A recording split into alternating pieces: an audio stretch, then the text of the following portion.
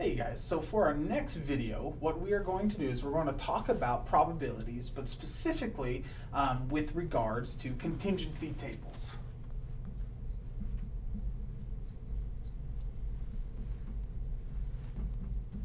Okay, so contingency tables are really handy ways for us to organize basically categorical data. So what we are going to do is we're going to show basically just a hypothetical scenario of where people are asked whether or not they had lunch and whether or not they are happy. Okay, so what we can do is we're going to build this contingency table.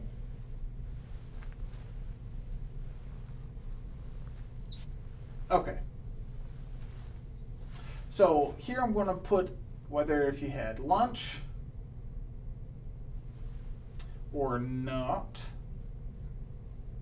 We'll say no lunch. And here we'll put happy and sad.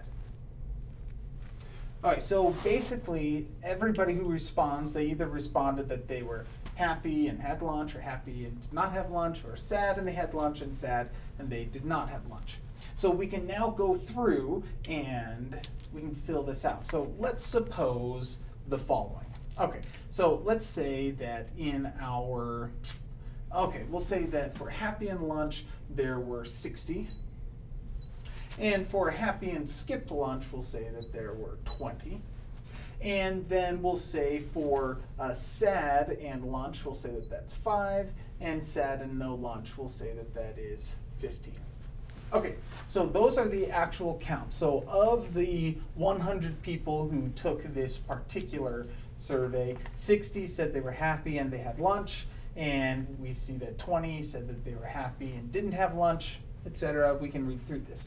Now what we can also do is we can add in what are called the marginals. They are the sums of the marginals so that we can get some other numbers that are handy for us. So we label these as totals.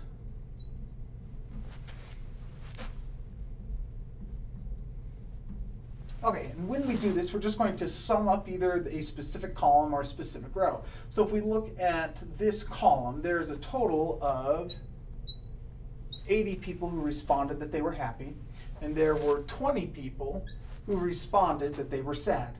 There were 65 people who responded that they ate lunch, and there's a total of 35 who responded that they did not have lunch. Now, the sum of the bottom here and the sum of this side marginal, each of those should add up to the same number. 80 plus 20 is 100. 65 plus 35 is 100. So this bottom corner is the grand total, or the sum of all of our values on our interior. Okay, so the reason why we organize our data like this is because we're trying to organize it in a way that we can quickly ask some probability questions. And we can read this table and use it really fast in order to answer some of those questions. So let's go through and just define some events, and let's find their associated probabilities.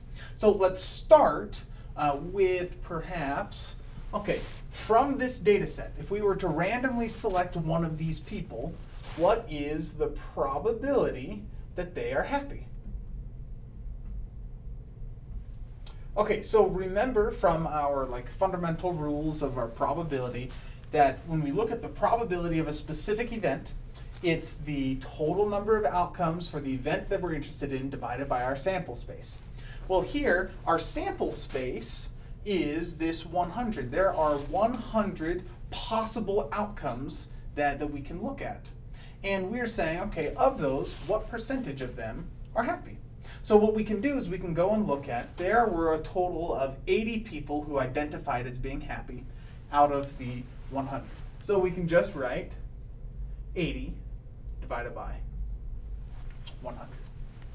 All right, so that's just a simple probability. We could look at other probabilities like that, like the probability of being sad, or the probability of a randomly selected person having eaten lunch. Let's do that one just so that we've got both directions. So the probability now of lunch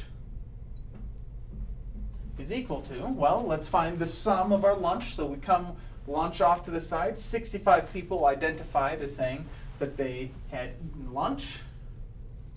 And we can divide that by our total. So 65 out of 100.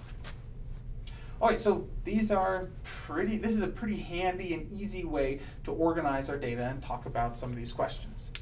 Okay, so let's take it a step further. Let's ask some other things. Let's do an intersection question.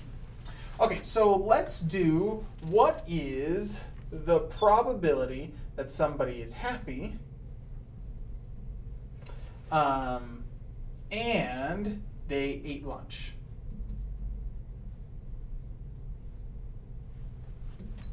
Okay, so here we need an intersection. We need to figure out where somebody was happy and whether or not they ate lunch. Okay, so one thing that we can do is we can kind of circle these probability, or circle these events, so that we can kind of see where they intersect. And as we get better and better at it, it'll be easier and easier to do. So for the happy, I'm going to circle with green, and for ate lunch, let's circle in this kind of pink color. Okay, so for the happy, let's start off with happy. These are all the people who identified as being happy, okay? And all the people who identified as eating lunch are right here. Okay, so we can see that these intersect. There are people who identified as both being happy and as eating lunch. And as we can see, that intersection is in fact 60 people.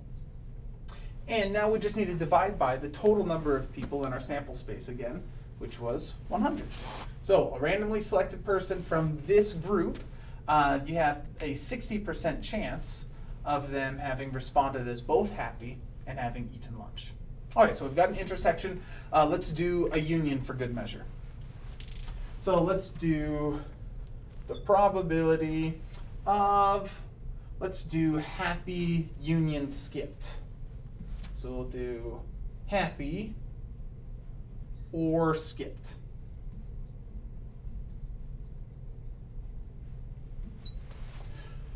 Okay, so in order to do this, we're going to break this guy down into a couple of pieces. So what we can do is we can in fact say that we need to figure out what is the probability of happy plus the probability of skipping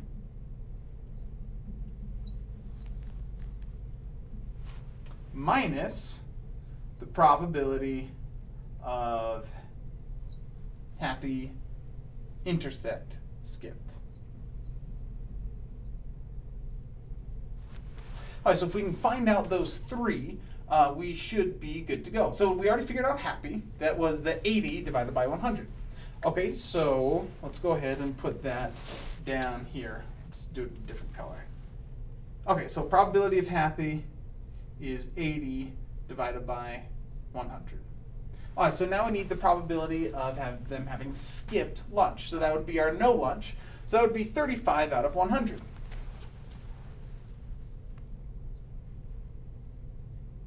Now we have a problem. If we were just to stop here, we would have double counted this intersection of happy and skipped lunch. So what we need to do is we need to say, okay, happy and skipped lunch is this intersection right here at 20. So we want to subtract off 20 out of 100, and that leaves us with a grand total of 95 out of 100. And that's how we can do a union.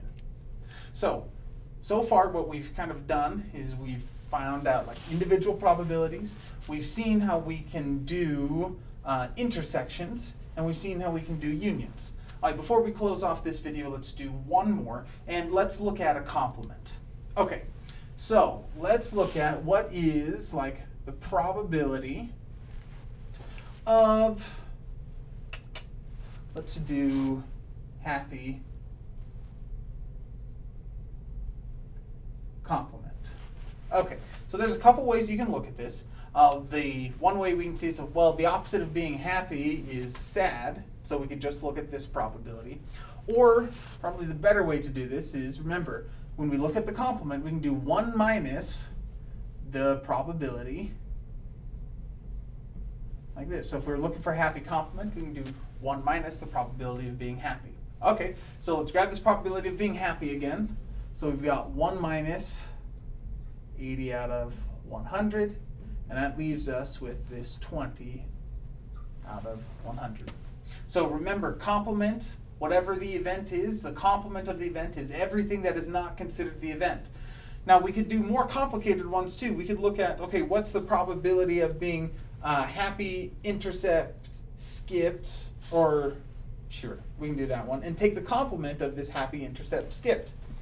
Okay, so happy, intercept, skipped, remember, is this 20 out of 100, and the complement of that is everything else, which would leave us with that 80 out of 100.